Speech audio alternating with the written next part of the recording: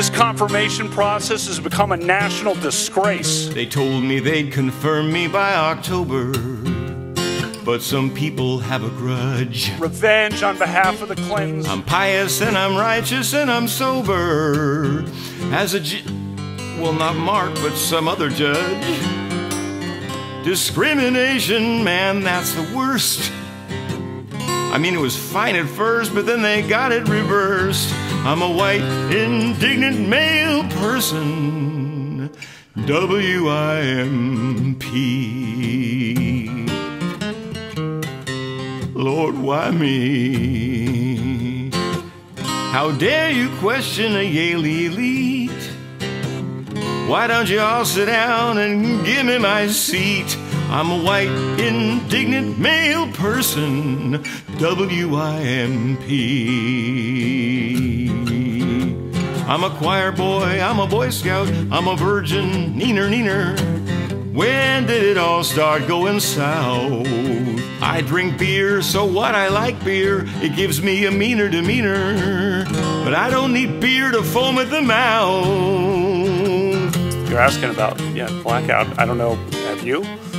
No one knows all the woes of the majority,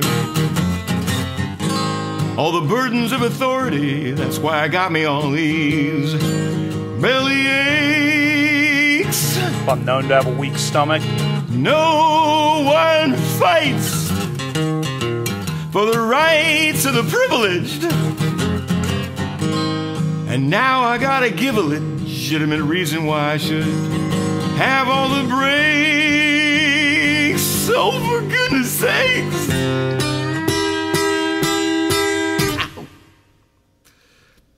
And every evening just before I knock back another brewski or 10, I still like beer. I pray the Lord to set the cosmic clock back to when all people meant all white men. Now how am I expected to rule the earth if I'm given only what I am worth? I'm a white, indignant male person. I got the blues and they could worsen. I paid my dues and no one's reimbursing this W.I.M.P.